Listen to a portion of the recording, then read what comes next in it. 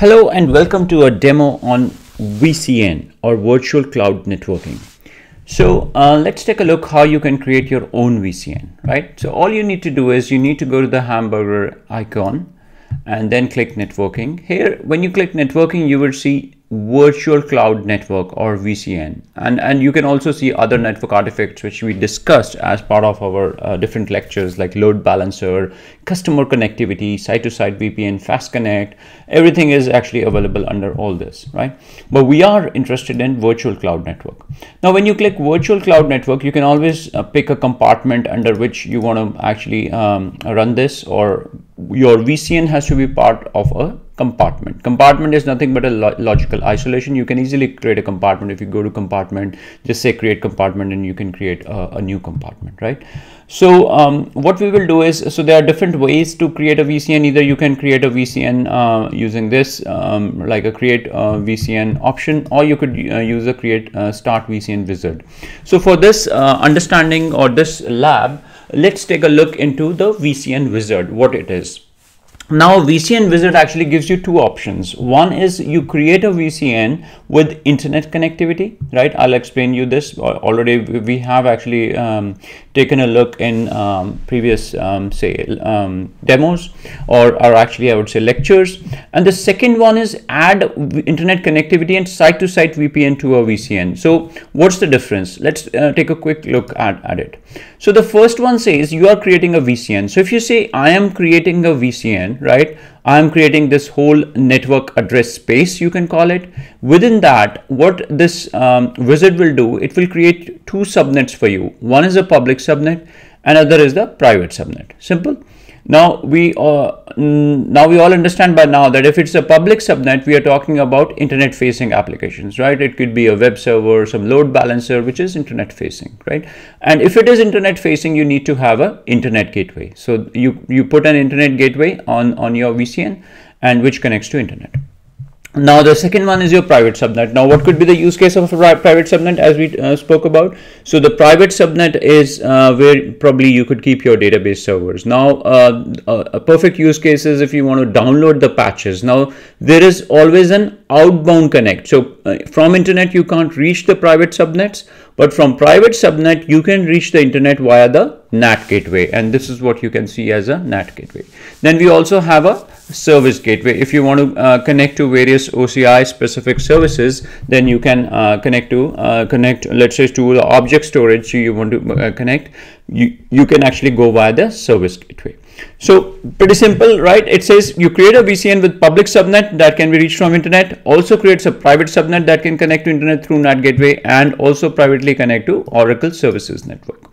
And the second type of wizard is all the same, everything is same. All you are doing is you are actually creating a site-to-site VPN as well.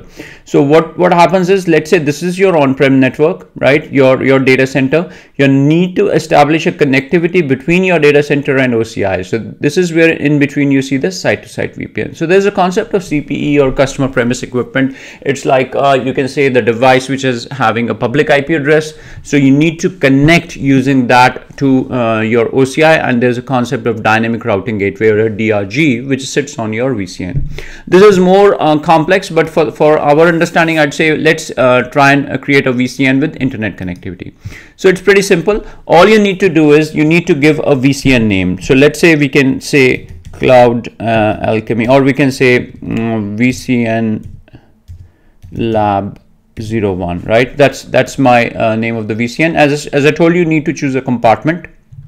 Now you need to configure a VCN, say CIDR block. So CIDR block must be between /16 to /30, right? So what happens if you do a /16 to /30? If you go from 16 to /17 /18 it's just the number of IP addresses or the block of IP addresses that you will get, right?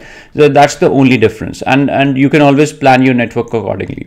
And then as I said, that this VCN is actually giving you a public subnet and it is giving you a private subnet, right? So that's what we are doing. You see this is what you are getting by default.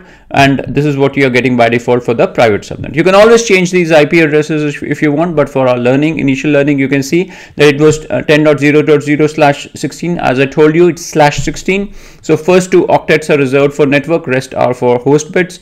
And when you do /24, first 3 octets are reserved for network. So 10.0.0, so it means .1, .2, .3, and then the second subnet you create is 10.0.1 onwards, right? So this is how you create, and you say next, that's what you will get actually, right? It's so simple that you will not only get VCN, you will get the public private subnet, but you also get these 3 gateways that were there in the diagram. You get the internet gateway, you get the NAT gateway, you get the service gateway.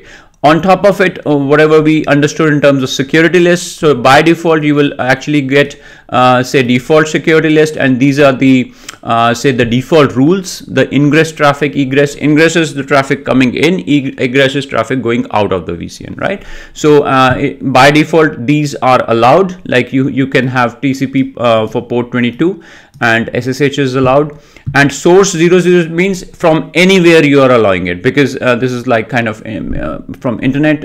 We said that this is allowed, and this is the default security list for VCN lab 01, and this is the default security for private subnet. So private subnet would be different. As you can see, we are not allowing port 22 access from anywhere, right? So we are just allowing ICMP traffic from outside. So that's your ingress and egress rules you can look into. Then you have the concept of routing tables. We already understood that. So what's the default route? So this is the default route for your say public subnet, and this is for the private subnet, right? For public subnet, as you know, because we need to route the traffic to internet, so that's why the your internet gateway comes in the target type, and for in this the NAT gateway will come, because as we said that if you need to go from your existing server to or download the patches, you can easily do that. So and then we just simply create it, and it's so quick, guys. Within a matter of few seconds you will see that your VCN gets created, right? Your subnets are created, your internet gateway is created, everything is up and running, right? And then if you click on view VCN, you can see everything what we actually did some time back, or the learning we did, that you have a public subnet, you have a private subnet, that's their IP address range. Then you have the routing tables that I talked about, so routing table for public subnet, for the private subnet. Then you have the internet gateway, you have the DRG. Right now we haven't attached any DRG, because if DRG will come into picture if you want to now connect your VCN to your on-prem network, right? Or you want to connect a VCN to another VCN, right? So this is where it comes. And then there's a concept of security list. You can always go through it. So if I click on the default security list, this is the default security list for the public subnet, and same way for the private subnet you have one. And yeah, that's pretty simple, I would say. So this is your VCN.